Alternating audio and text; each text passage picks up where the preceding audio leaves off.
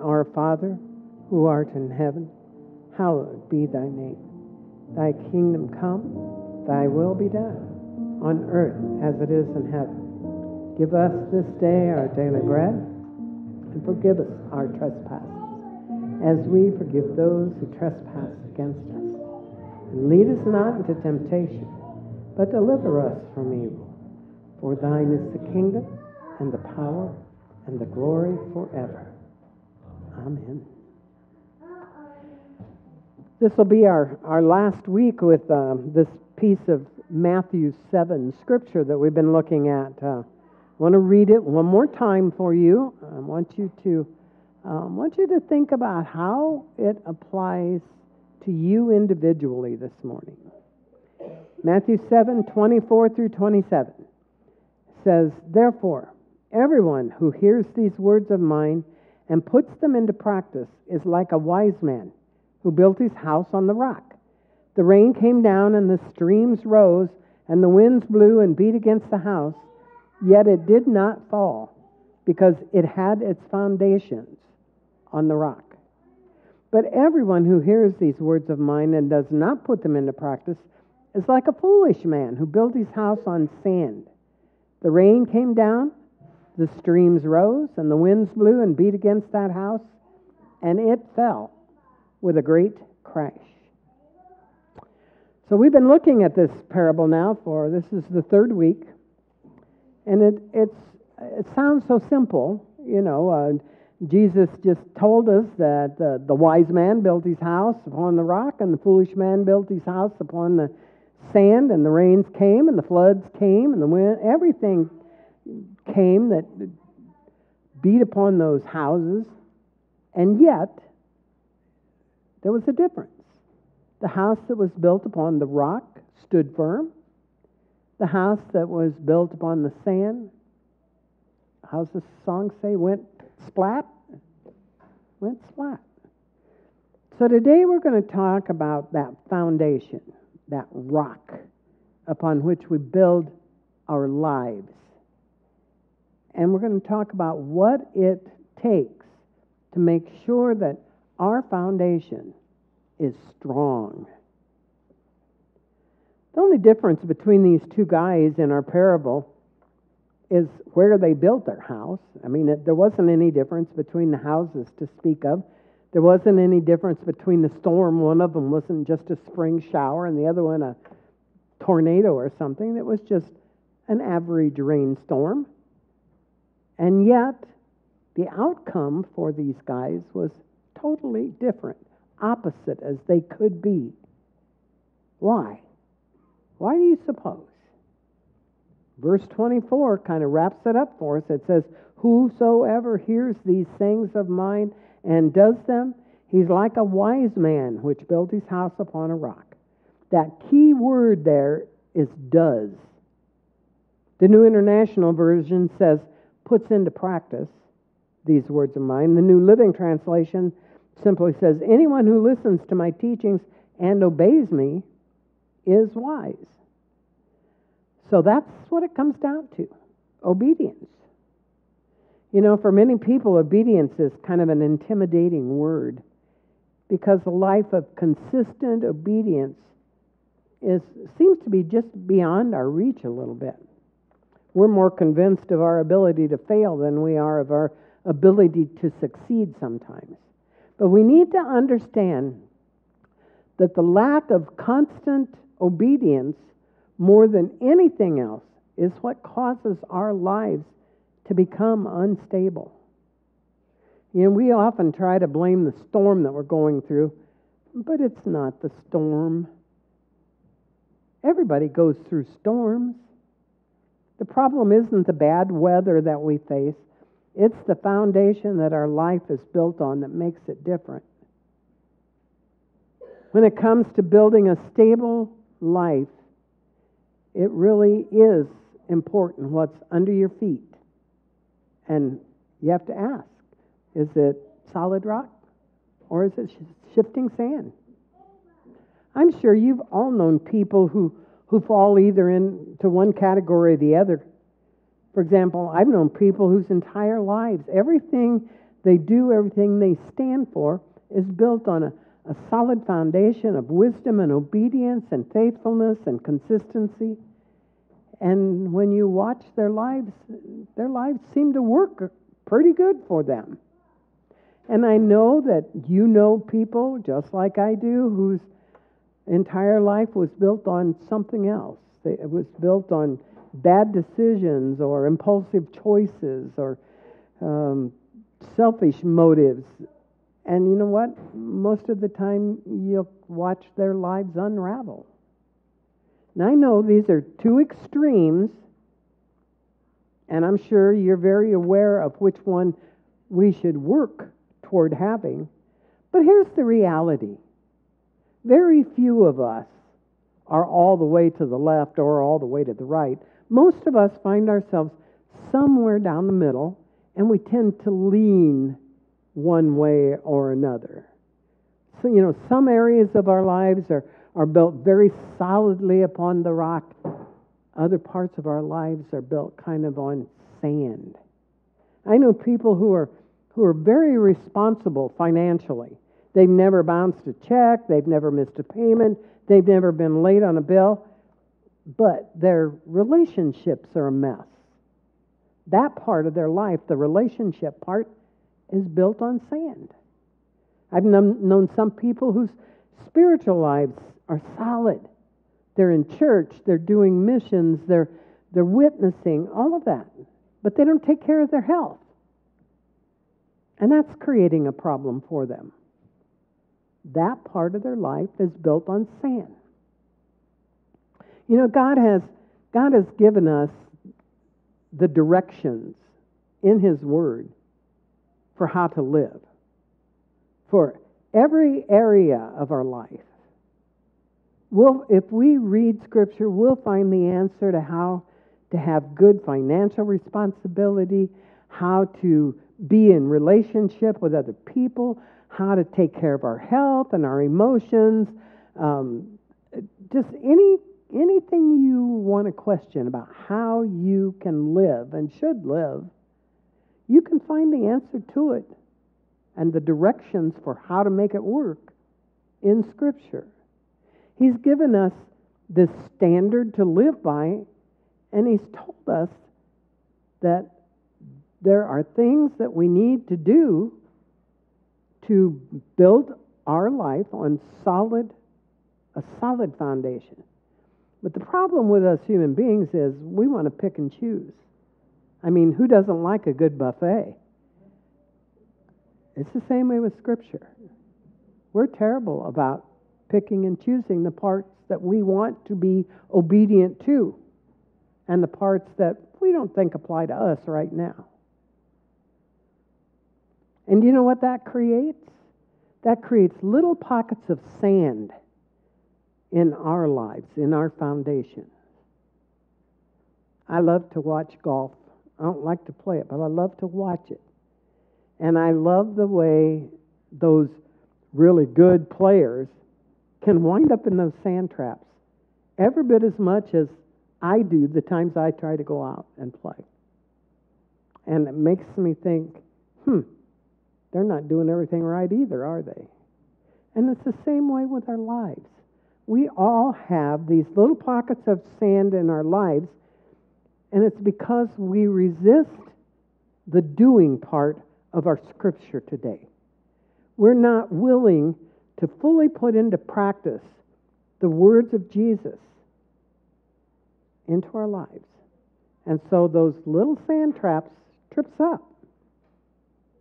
Sometimes we say things like, "Oh God, I'm going to volunteer. I have people that'll come to my house. I'm going to lead a Bible study. I'm going to teach Sunday school. I'm going to be in church. But now, wait a minute. My money's a different thing. I want to spend my money the way I want to spend my money." So what do you suppose that's called right there? That's called a sand trap. That attitude of, I want to do what I want to do with part of my life, that's a sand trap. Maybe you say, uh, I'm going to tithe. I'm going to attend church every Sunday. I'm going to do my job good. I'm going to pay my bills. But if somebody ticks me off, I'm going to let them have it with both barrels. You know what that's called? A sand trap. That's a little area of your life that you're not building on solid rock. You're building it on sand. And here's something. Do you know, sand is a strange creature. Sand has an erosion quality to it. It just eats away at everything around it. It can cause every area of your life to collapse if you don't take care of the sand trap. You know, when part of your life is solid and stable and part of your life is unstable, that unstable part has the ability to cause a crash. And here's the scary part. That part that's unstable, that's the part Satan's going to target. That's the part he's going to target. If you're financially stable on a good rock, but your marriage is crumbling, you know where Satan's going to attack, don't you? He's going to attack the weak area. If you're faithful in service and you're faithful in your attendance, but you don't make an effort maybe to manage your emotions, you know where Satan's going to target. That's where the storm hits first, and that's where the storm hits hardest, in those sandy areas of your life. We all have them. Some more than others, certainly, but we all have them. We need to remember that when it comes to obedience, Christ calls us to full and complete commitment to Him. Anything less it's flirting with disaster. Now, I want to explore this idea, this topic of full and complete obedience. I want to make it clear that, first of all, this sermon is not about God knocking you down every time you mess up. That's not the way God works. Those times when we feel like our life is falling apart, I guarantee you, comes about because of some behavioral issue that we have, some lack of obedience, if you will. Just like if you were a 3-pack of cigarette a day smoker, there's probably 100% chance that sometime in your life you're going to face some health issues. Maybe serious ones, maybe even cancer. When you go to the doctor for your checkup, if he says something like, look, I'm going to give it to you straight, these cigarettes will cause you more and more problems as you go along, I don't think your response is going to be, why, doc, that's the most intolerant medical opinion I've ever heard. You know what smoking 3 packs of cigarettes a day is probably going to do to your health. It's the same way with if you go to the doctor and he says, I think you probably have a little bit of issue with your weight. And you say, wait a minute, I eat well. Just because I eat 6,000 calories a day, it's all vegetables and lean meat and good for me things. You know, you're not going to argue with the doctor about things that you know very plainly you're doing wrong. Those kind of responses don't make any sense. Many people think that that's kind of how God works. He doesn't give us this long, arbitrary list of rules to live by. The lessons in Scripture are given to us for a purpose, and it's as simple as this. When we live according to God's rules, we get a certain result. When we defy those rules and principles, we're going to get a different result. And I guarantee you it's going to be more like an opposite result. There is a sense in which God doesn't punish us for disobedience. He kind of lets the disobedience bring its own punishment. Solomon says in Proverbs 5:22, "An evil man is held captive by his own sins. They are ropes that catch and hold him."